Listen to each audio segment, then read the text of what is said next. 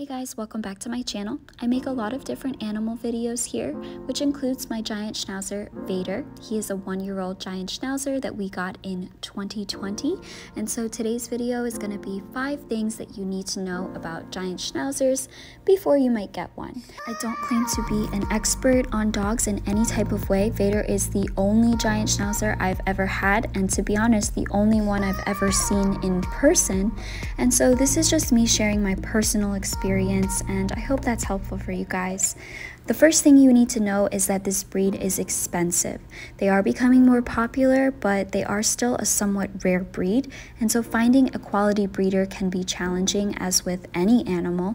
And it took us a while to even find somebody, where we were placed on a list and had to pay a deposit before he was even born. So this did take months and months, and this breeder was out of state, and so we had to pay shipping costs on top of his price tag. All in all, Vader costed $4,000, which included his shipping and the ear cropping procedure, which is a breed standard for giant schnauzers, and it might just be your preference. So if you do decide that, it's going to be extra veterinary costs on top of the typical. The second thing to consider is the breed's history. Giant Schnauzers showed up somewhere in the 1800s, originating in Germany as farm and protection dogs. On the farms, they were ratters, and so that's why they have that long beard and those iconic eyebrows, because it protected their faces from the rats.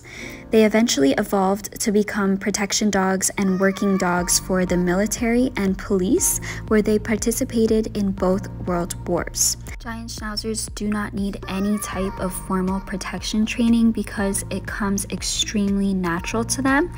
They're very, from my experience with Vader, very weary of strangers, particularly men in my experience. I don't know if that's just because they're bigger with like a deeper voice, but it's definitely something that comes very naturally to them. Vader even gets upset when we're driving in the car and he sees somebody just walking on the street. Like, mind your business, Vader. Third is their basic needs as a large dog. This can be applied to many different breeds, but talking about breed specificity, they do need a lot of exercise, both physically and mentally. They do need to be socialized because they are very dominant, especially in my personal experience with other male dogs. Ever since Vader was a baby, he fearlessly tries to take the role of alpha, and he needs it, especially with the male dogs. I've seen that a lot, and with the female dogs. And so sociality is also a very important part of their training, as well as basic obedience and training, especially if you have children, because this is an extremely powerful and strong dog that will be out of control if you do not correct them in the proper ways. They can be extremely stubborn in their personality. If you're not training them properly, they will just, in spite of you, not do what you want. And so there are some challenges that go along with their general personality, which is super adventurous, super strong, super powerful, and just so much energy. And so that leads me into number 4, which is their individualism. Apparently, males are always a little bit larger, and so you're going to be dealing with a stronger, bigger dog in that situation. And so again, their personalities are individual as much as their breed specificity, and so their individualism can be a challenge because they're literally the definition of a Velcro dog. They need to be with you all the time, it seems. And so that's not something bad if your lifestyle is able to accommodate that. And so they really, really enjoy just being with their family. They get extremely attached. Again, they are literally your shadow. They need to be doing whatever you're doing. That doesn't mean that they cannot be left alone ever.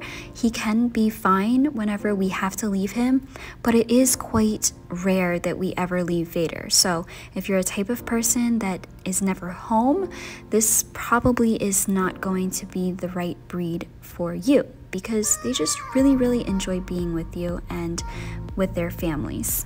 And number 5 in this short video today is the issues that are seen in this breed. And so this is regarding their health. And so a lot of these are typical in the large breed dogs, such as hip and elbow dysplasia, but they also are susceptible to certain diseases as Schnauzers, such as progressive retinal atrophy, which is an eye problem disease. And so this comes from improper grooming, which is another thing you really need to be on top of with this breed. They are hypoallergenic, so they don't shed. They don't have fur, they have hair that's kind of like ours, but that does require extensive grooming, and it does get quite gross when they're eating, drinking, and so on. They are also prone to a bleeding disorder called von Willebrand's disease, as well as autoimmune thyroiditis. And so this is something that a quality breeder will test for and provide paperwork for on the bloodline before you purchase the dog, which is really, really important. They also can be prone to bloat or gastric torsion. So some people, they have to feed their Giant Schnauzers raw or have a special diet. We feed Vader science diet, large breed puppy, which has worked really perfectly for us. No issues there with his digestion, thankfully. And so having a Giant Schnauzer is an extreme privilege that I really love, but it is definitely the hardest, most challenging breed I've ever owned. This is the first dog I've ever gotten from a breeder. All of our other dogs are rescues, Craigslist dogs, and things like that. And so there is no issues in purchasing a quality dog. I always say adopt or shop. It's not cool to, you know, shame people who decide to put their money and time and investment into a high quality purebred dog. And if we held breeders to the ultimate standard of high quality dogs, then these shelters would not be overrun. But when you have cheap dogs and a constant supply of customers, then we are creating the demand for low quality breeders. And so no hate on any person who decides to only get adopted dogs or only chooses to get purebred dogs. It's totally your choice, and we can't be out here shaming people for their decisions. Alright guys, thank you for checking out this video. I hope it was helpful, and I will definitely be back with some more videos of Vader's adventures. And so thank you. Please subscribe and like if you want, and I'll see you guys next time. Bye!